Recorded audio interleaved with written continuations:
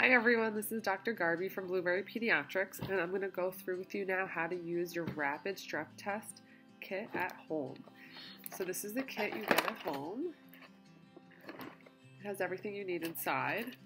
It may look a little overwhelming when you open it, but I'm going to walk you through the steps right now.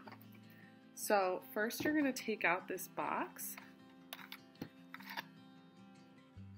and then pop a hole in to one of these circles.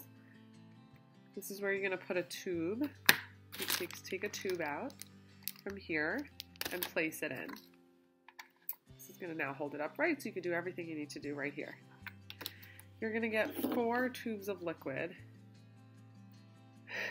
You get red, yellow, blue, white. You can put the red and yellow small ones away, you don't need them.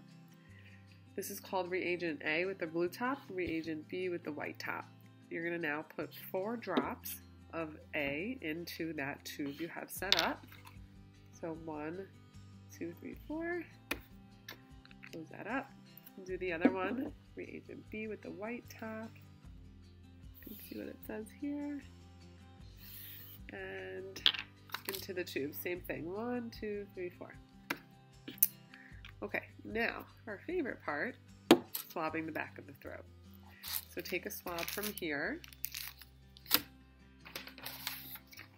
And I know the kids hate this, but it's really important to get a very, very good swab as best you can in order for this test to be reliable.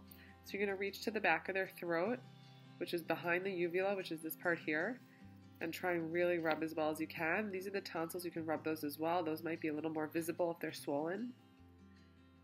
As well as you can get in there. So in order to get best visibility, you can have them say ah, or have them even pant like a dog.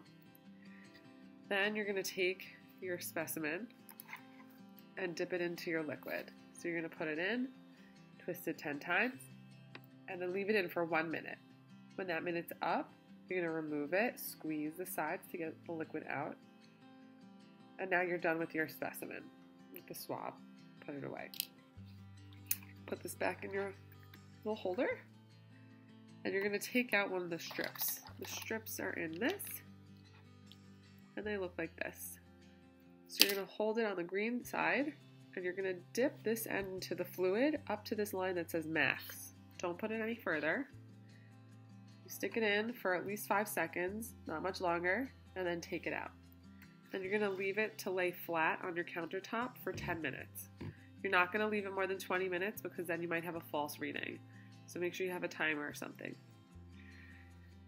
At 10 minutes, you're going to have either 0 lines, 1 line, or 2 lines. 0 lines means the test is not done correctly and you'll have to do it again. Because that 1 line, it's called a control. And you need to have at least 1 line there to know you did it correctly. If there still is just 1 line after that 10 minutes, the test is negative. If there's 2 lines, the test is positive. Hope that helps you use the test kit and that your kid never has strep.